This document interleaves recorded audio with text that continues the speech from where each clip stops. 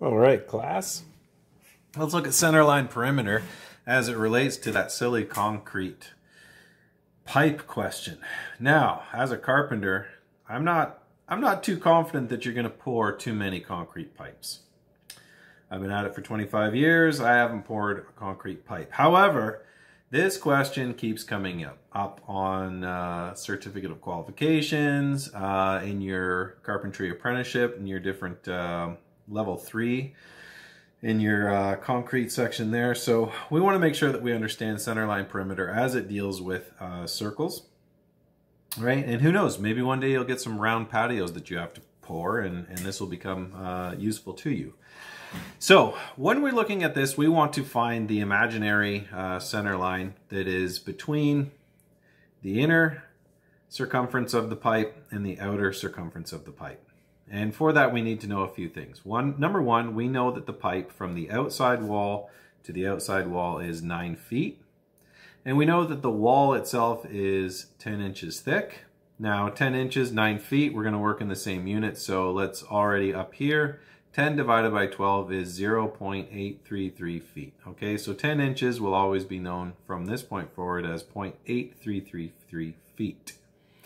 And the last thing we need to know is that the pipe needs to be 10 feet tall. Now, I didn't draw this isometric or for you because I didn't want to take up too much paper. So what you need to find out is the circumference of the circle and the diameter of the circle, right? So first off, we have the 9-foot diameter that is known, right? And now what we want to do is we want to figure out what would be the diameter of the center line right here. Okay, so if we continued our kind of hidden dash line all the way around representing the center of this, right, all the way through, we would take 5 inches off of the left side, and we would end up taking 5 inches off of the right side. So 5 plus 5 equals 10. So what we're going to do to find our center line diameter, we're going to take our existing outside of pipe diameter, 9 feet, and we're going to subtract the full wall thickness, which is half on the left, half on the right. So we're going to subtract 0.833 feet, and that is going to give us a center line diameter of 8.1667 feet.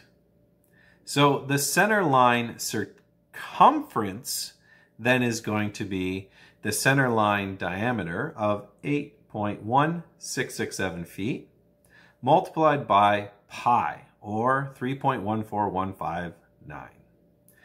Then we get a center line circumference of 25.66 feet. Now, we want to figure out volume of this, right? The whole idea of starting this is to figure how much concrete was required. And remember, we did our first example, we found the volume of the entire cylinder. Then we found the volume of the inner cylinder, and we subtracted the inner from the outer, we got the volume that remains. Well, this time around, we can do it much simpler, right? We can take our centerline circumference,